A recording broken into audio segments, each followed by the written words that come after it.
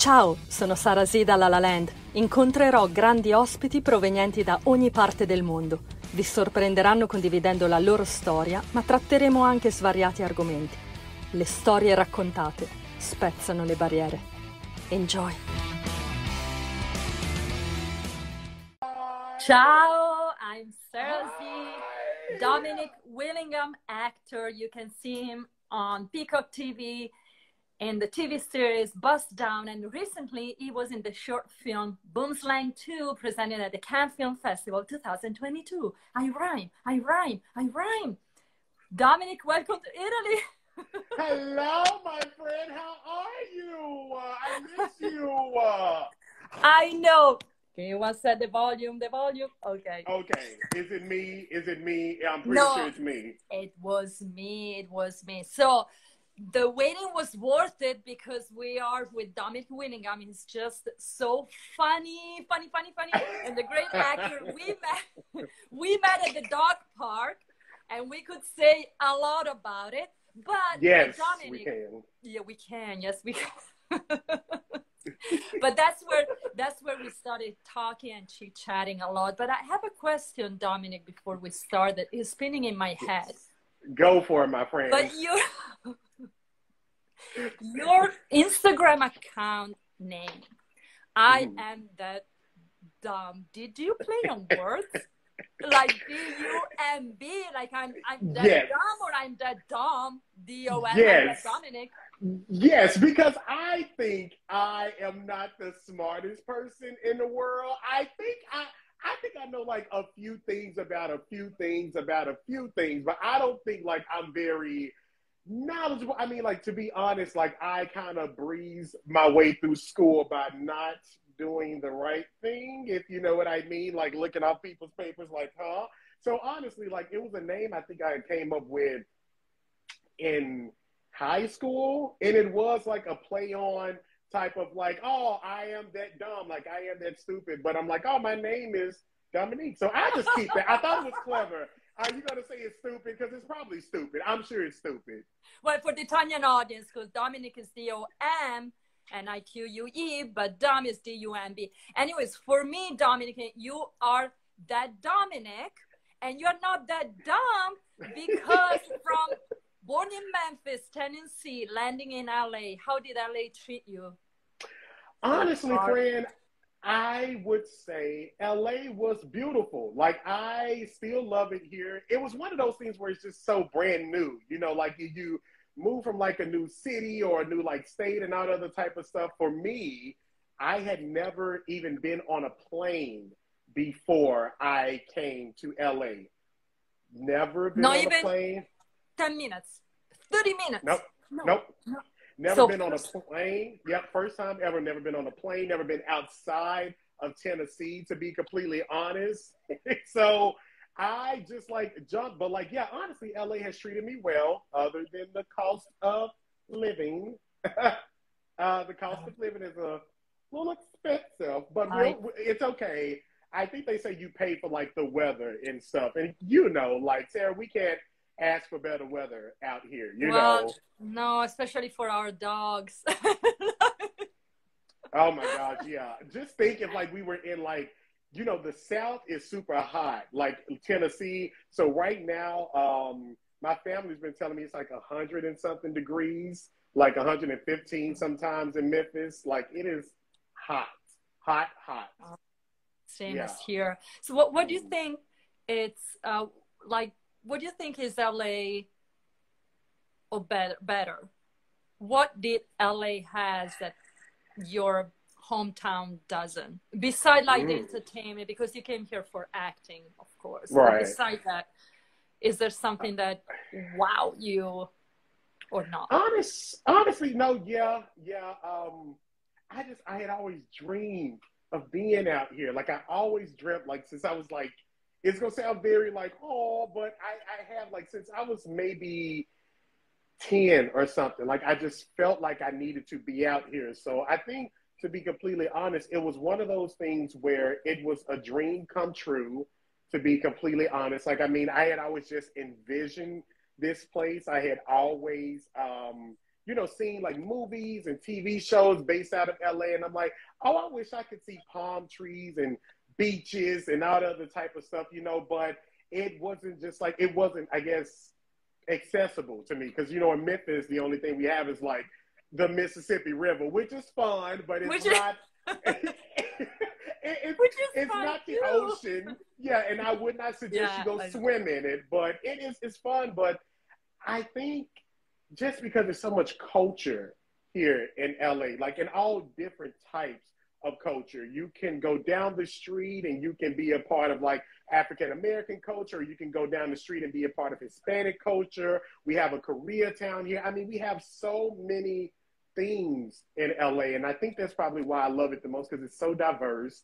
It's how the real world should look, you know, like people like me and you are talking right now, you know, like that's how the world should be. Somebody from Italy, somebody from Memphis coming together just because of great vibes, you know. So yeah, I think that's probably like the best thing that LA has to offer, is just the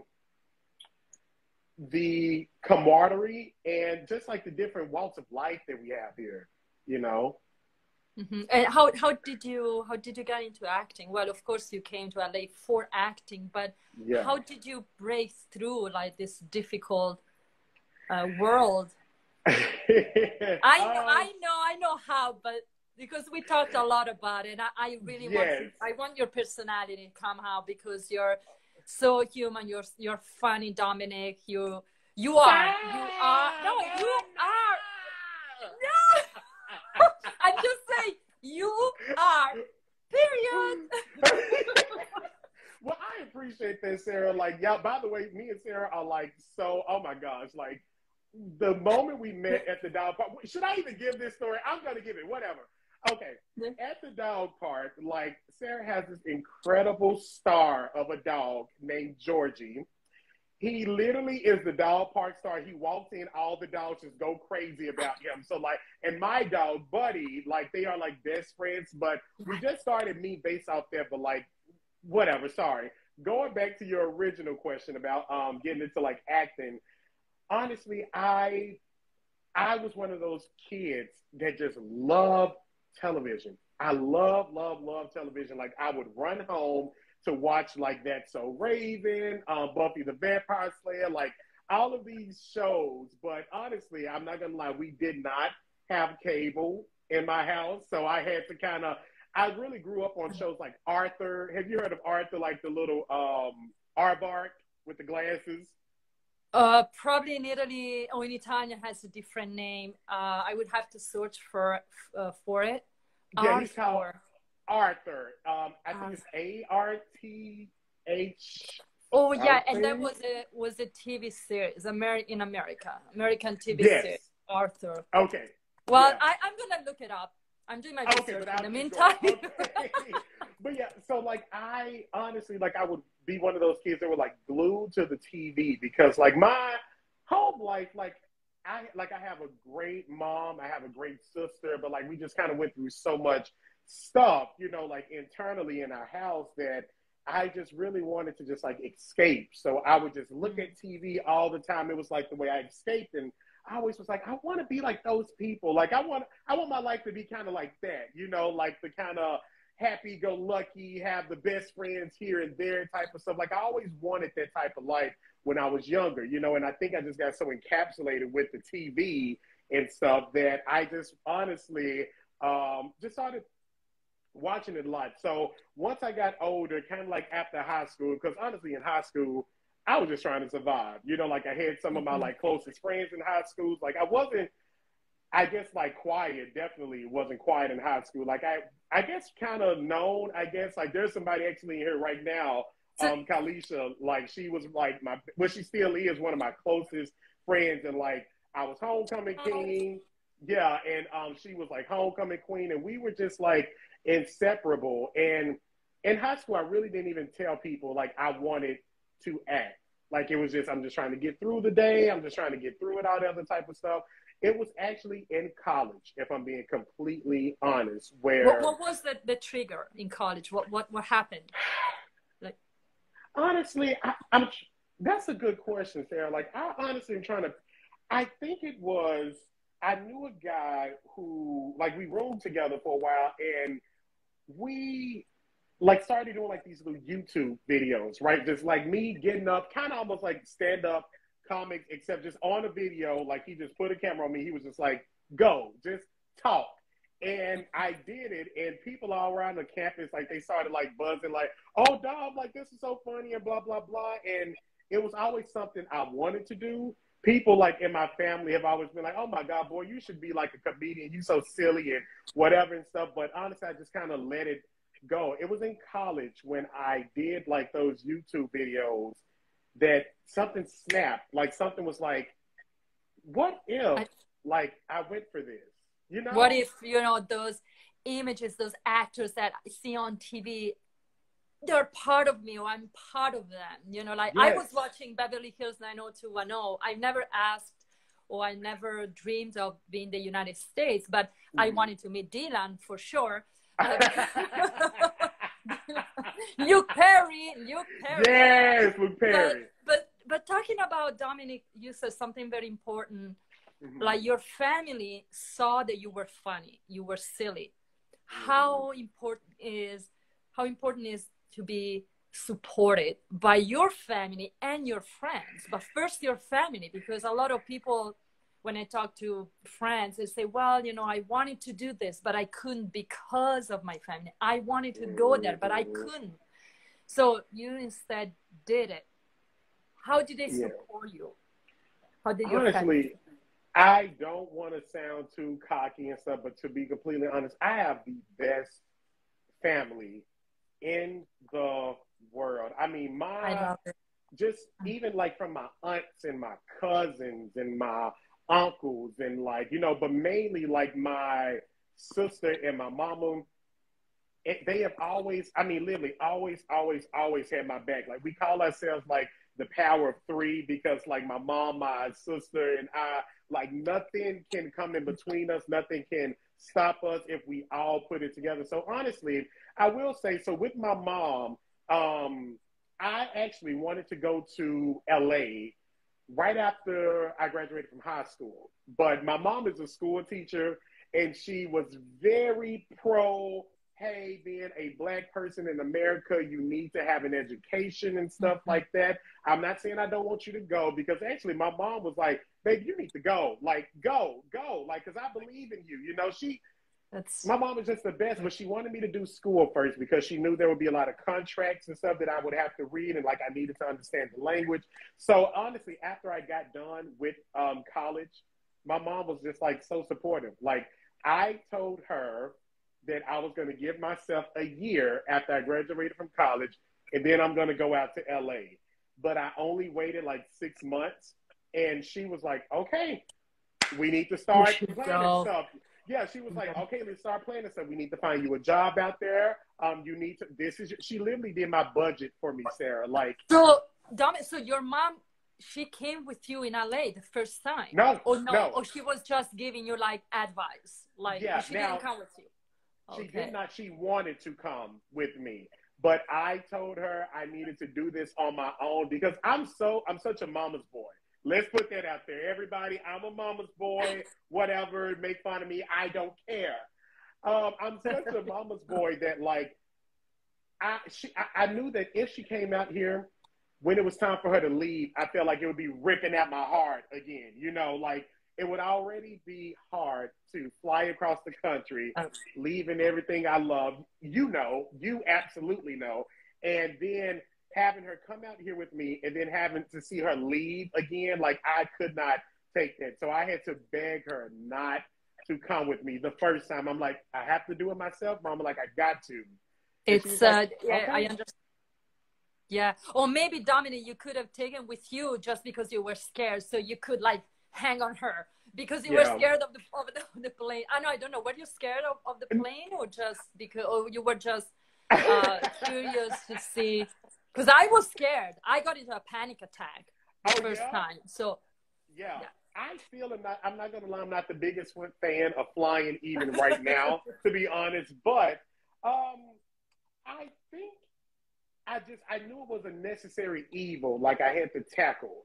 I had to get on a plane in order to get there because I was not driving 3 days to get out to LA by myself, you know.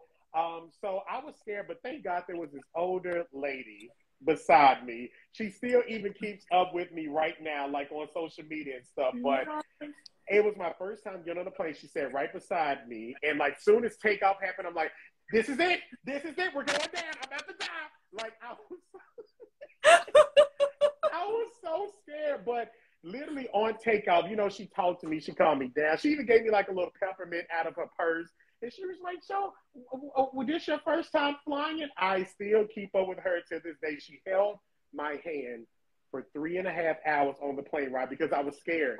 I was scared. I was so scared. Wow. I mean, I flew before coming to the United States. I did fly. I did, but they were only like 2 hours or like, maximum 2 hours. But like 11 hours was a lot. So you never stepped on a plane and like facing a trip for the unknown, because it's not just a trip. It's like landing in a city and you still don't know how it's going to unfold.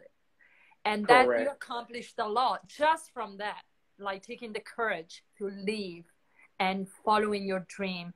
And when you were in LA, did you, sorry. Did you understand? Okay, repeat. Did you meet friends?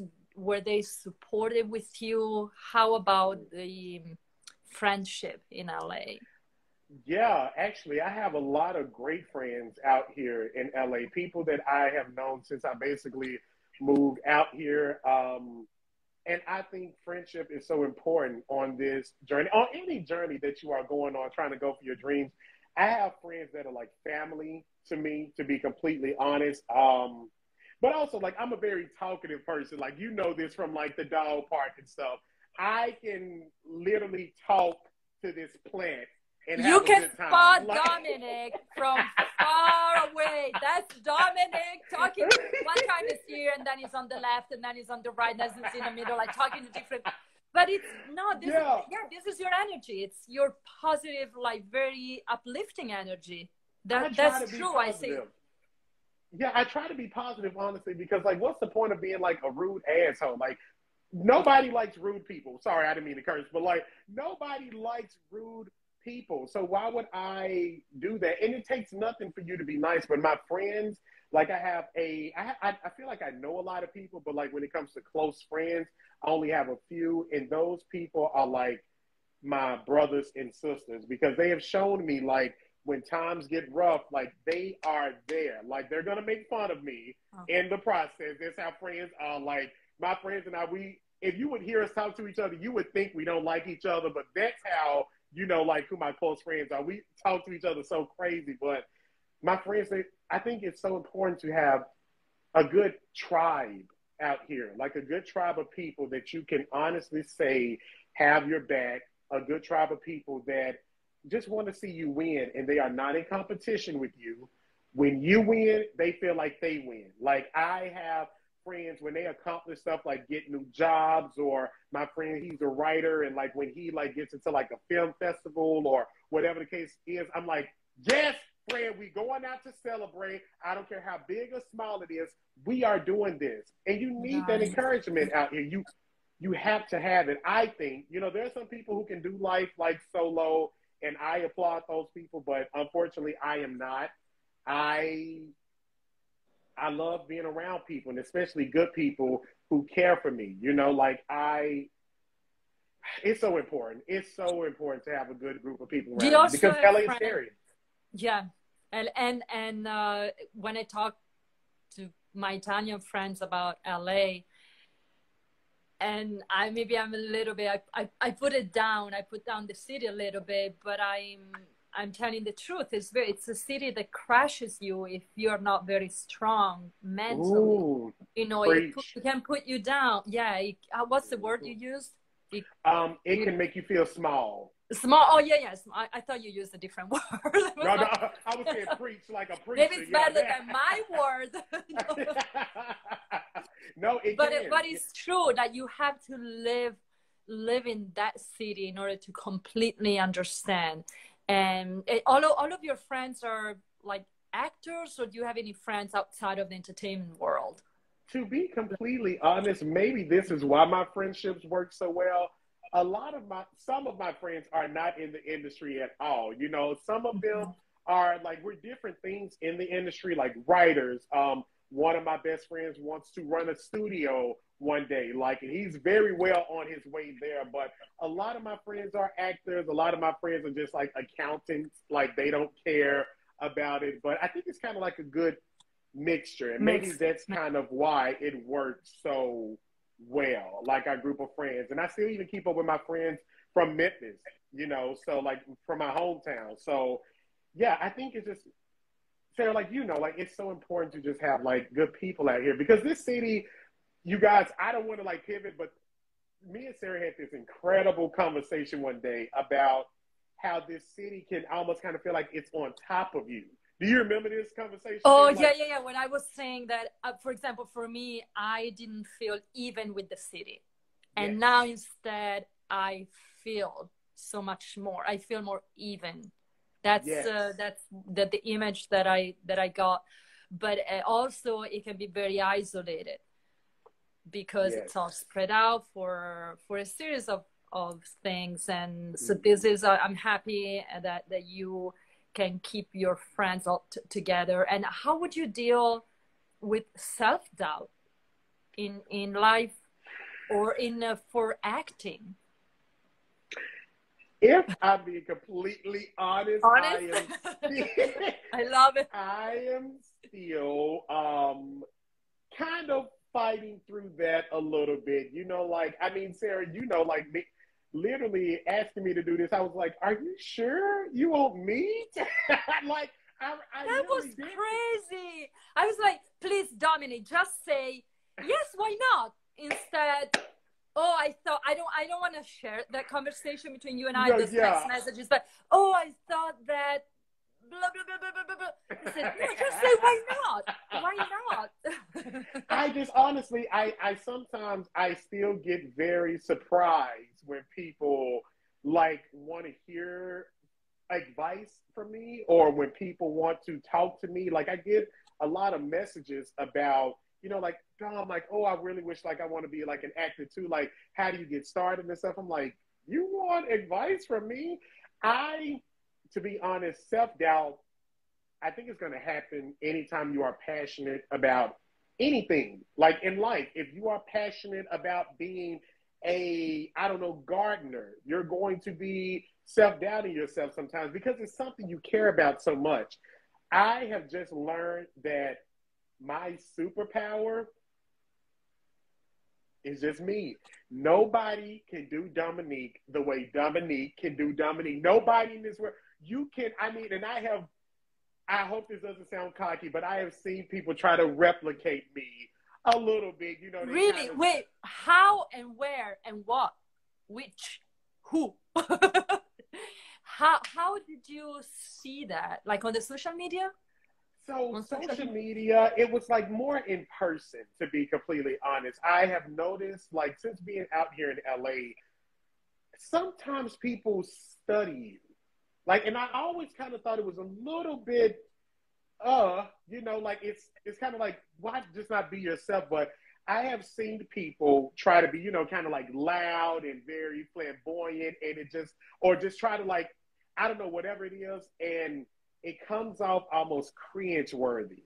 And they weren't like that before I met them.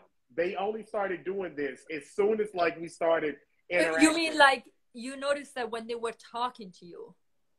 Like while they were talking to you, or with other people as well, you notice, hey, that's me. That's me. Yeah. Or even like sometimes like in like on auditions and stuff like that. Like I have noticed, or like with people's Instagram pages. Now all of a sudden they want to start kind of doing like comedy little bits and stuff, or they want to start, you know, like saying stuff the way I would do it or whatnot, which is fine.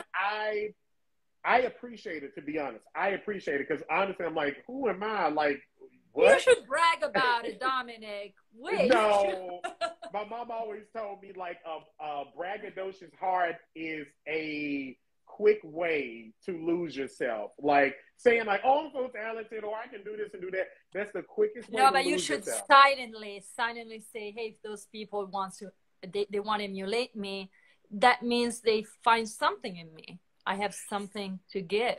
Sarah, can I tell you actually something? This happened literally just the day before yesterday, because I was dealing with like the self-doubt a little bit. I honestly just went back in my Instagram feed and just started looking at some of the stuff I've done, just looking at some of the work. And I felt so good. I was like, I literally got up and I'm like, you talented, Dominique. Dominique, boy, you better go. You better go.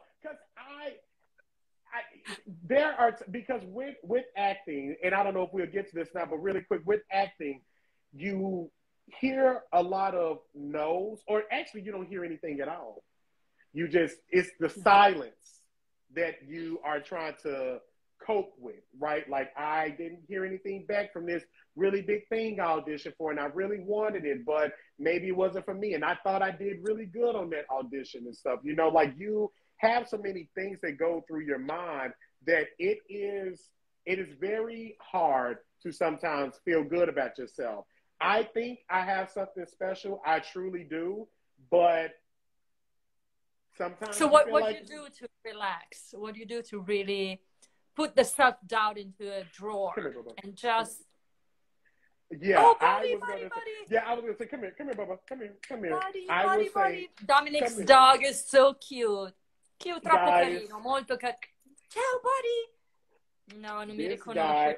He doesn't recognize. Say hi. That's George's mommy.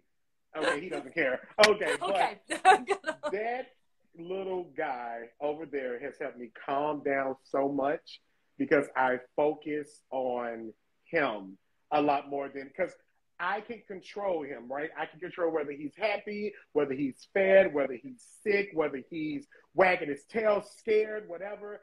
I can't control the industry. I cannot control when somebody wants to see me for an audition. I cannot control anything, really. Like, it is a very hurry up and wait type of game. You audition, you get it in very soon, and you wait to hear if something happens, you know? So it's honestly just like a very hurry up waiting game, but like, he has helped me a lot. Having a life outside of acting has truly been a big help, because when you focus on something so much, it can take away the love that you have for it. Like, oh, I got to book this. I got to do this audition so great. It will eat at you. And sometimes it's true. And sometimes even like tergiversing or really shifting like the goal on something else that is different from the entertainment or from acting, we move energy around. I mean, that's what happens to me. It could be just a small trip with a friend, or like doing a different task, something completely out, like off, or totally. Therapy has helped me a lot too. Therapy has been very good for my mental. We move the universe. We move the universe energy like around, and then something else that you really wanted, it might happen just because you moved away from that, from what you really wanted. Absolutely. That's what sometimes happens to me too. And I love that. I never thought about it like that, but it's true. Therapy has helped me a lot with just being okay with the things I cannot control. And, you know, like my faith too, you know, like I am very spiritual, and, you know, I just have to believe that God has a plan for my life that is bigger than anything I can ever think of. And I hold on to that, even in the tough times, you know, like I just believe that it is all for a bigger cause, you know. And honestly, to be honest, Sarah, like there's a saying that I think it's been kind of floating around on social media a little bit too, but it said that like the world, the universe, whatever you believe in, would not put a dream and goal in your heart for it not to come true. If you do what you need to do in order to get there. Now, if you have a dream and you lazy, just sorry. I mean, because like you have to, this, I think, I don't know, but this business takes more than just talent. It takes hard work. It takes resilience. It takes, after you've heard no so many times, how do you get back up and be like, okay, that's okay. I heard no, but I'm still talented. It's cool. It's cool. You know, I honestly, the talent didn't go away. Yeah, like, honestly, I just let myself have a cry when I need to have a cry. And then I move on. I like to release it. I have to let it go. Like, I'm a Cancer. You know, like, my birthday is literally on Friday. So I have to. Thank you. I'm getting old in these streets. I'm so old, but I know it's not actually. I shouldn't say birthday because it's not. They say not good luck. So I will wish you buon compleanno un'altra volta. Okay. What does that mean? What does that mean? No, we wish happy birthday like on your day, not before. Yes. But I already did it. I did it. It's okay. It's okay. Whatever's gonna happen is gonna happen. But yeah, no, like, but you were. Yeah, but it really honestly is just about, you know, just kind of being okay with yourself. That's basically it. Like, it's about, like, just get through those moments. I'm spiritual, so I believe, and honestly, whatever happens, it happens. It's okay. I love what and we can wrap it up with faith. What you just said, having faith in what you believe. Mm-hmm. Because if you have a dream and that dream is real, it'll happen. But what you just said, if it isn't real, if it isn't that strong, that means we don't really want to back to us. We don't want to really breathe that dream. So if everything's strong, I think you have from all of our conversations like a very, very strong passion to acting, and you can see it like the little video that I shared on my stories on Instagram, and it's on your account. That it's very funny. It is. You are the flamboyant guy, but you're gonna get more parts and more, and just you have to keep going. There's no key or trick.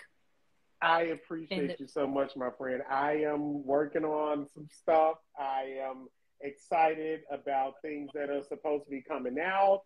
I am just trying to make sure that I am making my 8-year-old self proud, because he deserves to be happy. That little 8-year-old boy in Memphis, you know, like, he deserves to be happy. And, like, I'm not gonna stop until all of the things he thought could be real become real. And so far, I have to say, even though I'm very hard on myself sometimes, I like the progression that I am showing right now. I have a great team right now.